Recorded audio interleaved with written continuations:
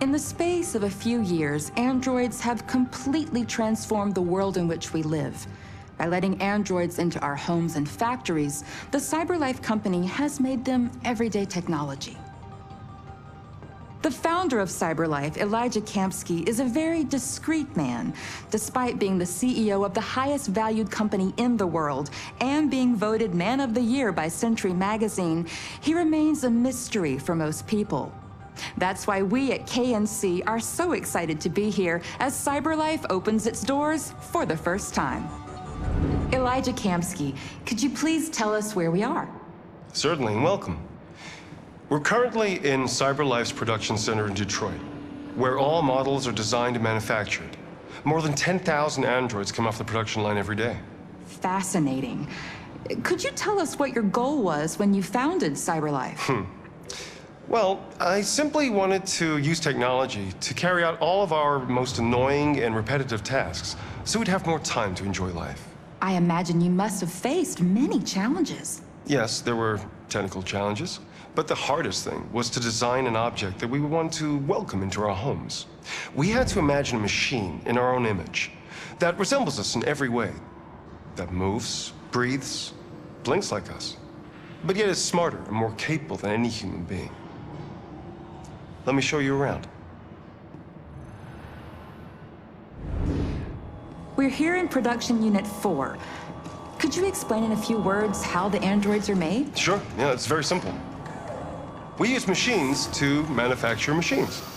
The removable parts are assembled on a production line, and then we apply a synthetic skin to the whole body.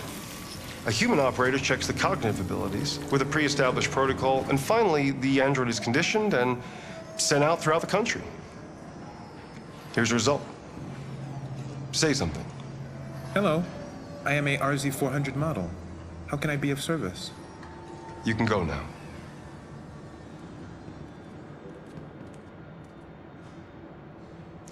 Our androids are already replacing humans in many fields. For example, they represent more than 80% of all university professors and 63% of all medical staff.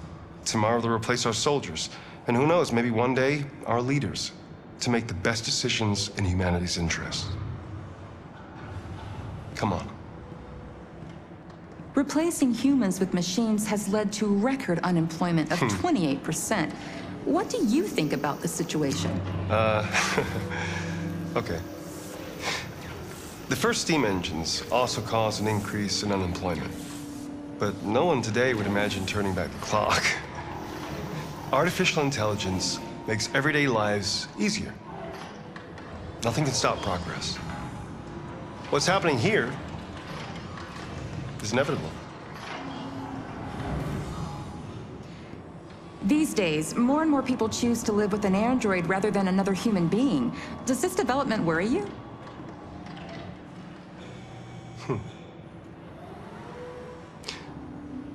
Everything's much easier with an android.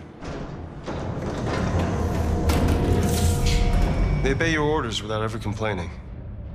They can cook, discuss philosophy with you, have intimate relationships according to your desires. They never say no. Obviously, they are the perfect partner. Everyone deserves happiness. Why deprive yourself of so-called moral reasons when a machine can make you happy?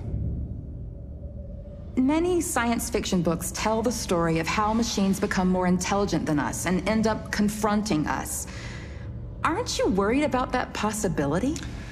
I understand the irrational fears about artificial intelligence, but I assure you that will never happen with a CyberLife android. They're designed to obey humans. They're machines. They can't ever develop any sort of desires or form of consciousness. Are you sure? I'm absolutely certain. You can trust me.